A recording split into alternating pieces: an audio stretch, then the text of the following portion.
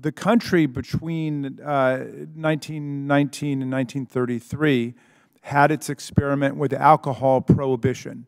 And if you read some of the literature about it, for example, a great book I read called Last Call by, I think it's Michael Okrent, you'll find that prohibition succeeded basically in building up organized crime in America and organized criminal groupings, which got very rich and succeeded in corrupting the police, the judiciary, and so on, and basically set the society at war against itself.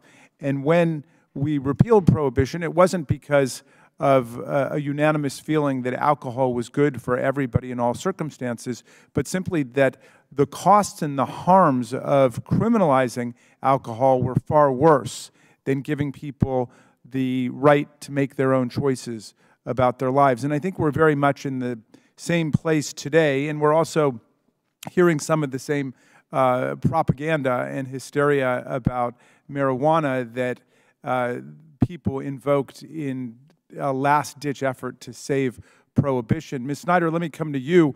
Back to this point about overdoses, because we heard a lot about overdoses, and I'd actually introduced the medical marijuana law in Maryland and decriminalization in Maryland, and one of the witnesses got up and cited an article saying that in the 24 hours after Colorado legalized marijuana, 37 people died of marijuana overdoses, and then proceeded to launch into a diatribe about the horrors of marijuana legalization. Well, it turned out he was quoting from The Onion, or another comedy website, and you know, a staff member brought me the article he was quoting from, and I didn't want to embarrass him, but I did say, you know, would this change your opinion if you knew that this article was false? And he said, well, I would certainly have to rethink my position a lot, but of course then went on to make other arguments. I guess the question that I want to ask you, Ms. Snider, is to what extent have you thought about this analogy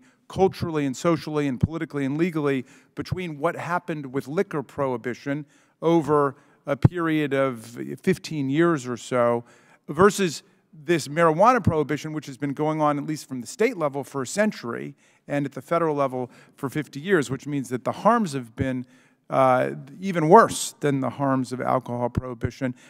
What did you see in terms of your work as a cop in New York?